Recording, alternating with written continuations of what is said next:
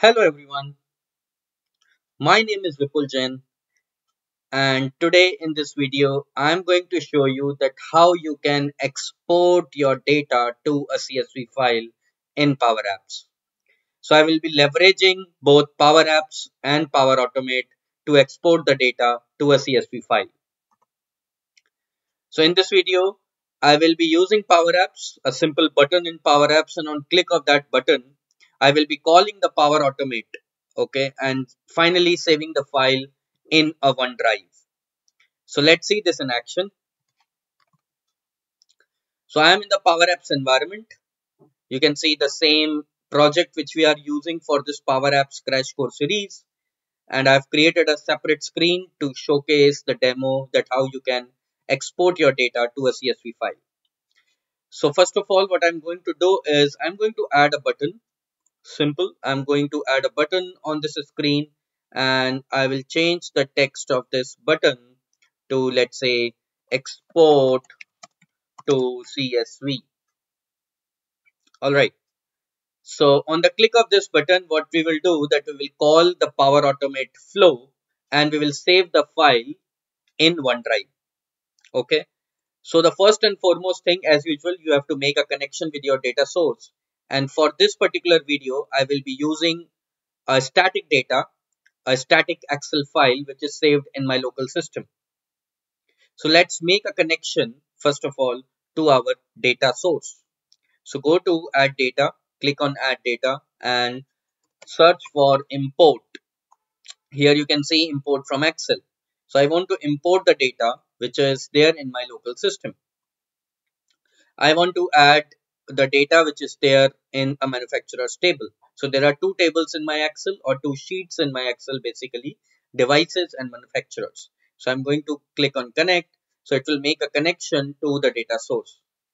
So before moving to the Power Automate and create the flow, I want to showcase you the data which is there, which is the static data in the Excel. So it's manufacturer, title, logo, headquarters, store, and so on. So this is the data with which I have made a connection in my Power Apps. So on the click of this button, I want to call the Power Automate. Okay.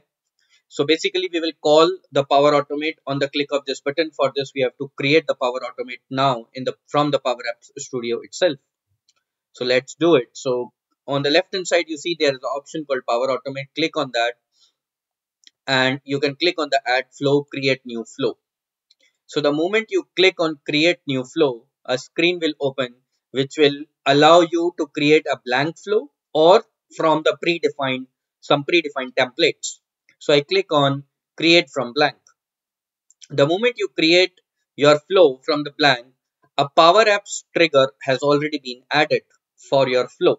Okay, let's rename this flow very quickly. So I say export to CSV. So this is just the title or the name of the flow which I've created. Now add a new step. And first of all, I would take the input. I would take the input from the Power Apps. So for that, I am using a data operation. You can also use a data operation of the type compose. Okay, and here input will be ask in Power Apps. So basically what I'm doing is Power Apps is the trigger. This is the by default trigger because we are creating the Power Automate flow from within the Power Apps. Now what I've added a data operation of the type compose, and input is whatever data which will be coming in the JSON format, because Power Automate, please remember, only understand the JSON format type of data. So whatever JSON format data will be coming to the Power Automate from the Power Apps, this is my input data. So I can rename this function as, maybe rename this action probably from compose to, let's say, content. Okay. So this is the data operation which I have added. Now I'm going to add a new step to create the CSV table. So basically what you can do is you can add an action which is create CSV table.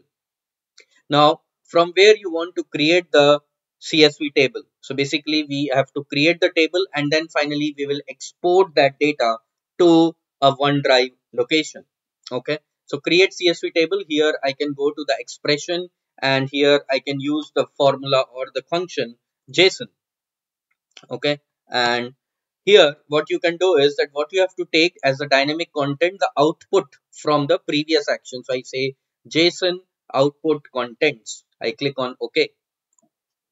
So here I will repeat again, this is the trigger, this is the data operation for taking the input from the Power Apps, and here I am creating the table in a JSON format from the input which I have received from the Power Apps.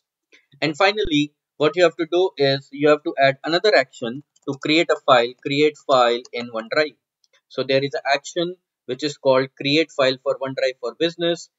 Please remember I am using OneDrive for business. I click on create file.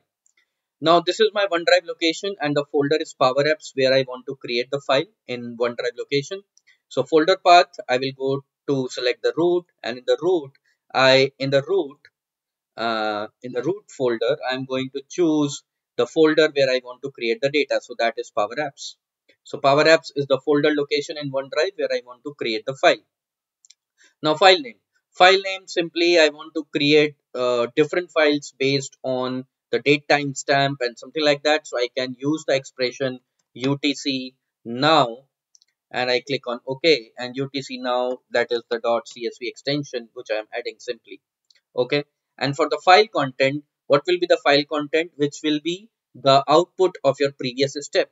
So output of the previous step, which is create CSV table. So that's all. Your flow has been created. Now you can click on saving the flow. So click on save. Now you see the flow is getting saved, and now I have been returned back to the Power Apps location or Power Apps screen. Now what will happen? Now export to CSV has been added to my Power Apps Studio. Now basically the last step what you have to do is that on the click of this button, we want to call the Power Automate which we have created, right? So on the on select property of this button, what you can do is, so you can say export to csv.run. So export to CSV is your name of the Power Automate. .run will allow you to call the Power Automate flow from the click of the button. Now we have to pass the data in the JSON format. So I'm using a function JSON, and JSON will ask you that what data you want to pass. So my data is in the manufacturer's data source, which I have used, and I have made a connection to the manufacturers.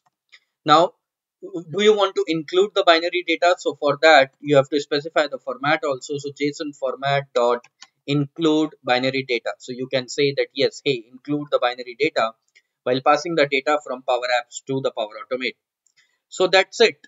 You have created the Power Apps, you have created the Power Automate flow, and on the click of the button, what will happen? That whatever data is there in the manufacturer Excel, the data source, that will be converted to CSV and will be saved in the OneDrive location. So let's see this in action. So I'm running the app now.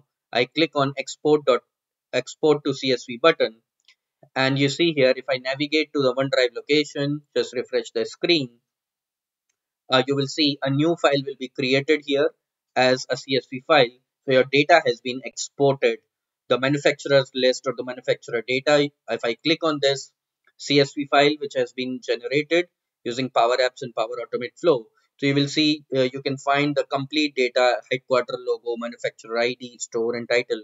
All the columns and data has been exported very correctly to the CSV file. So that's all for this video. Keep watching, keep commenting on my videos. Thank you.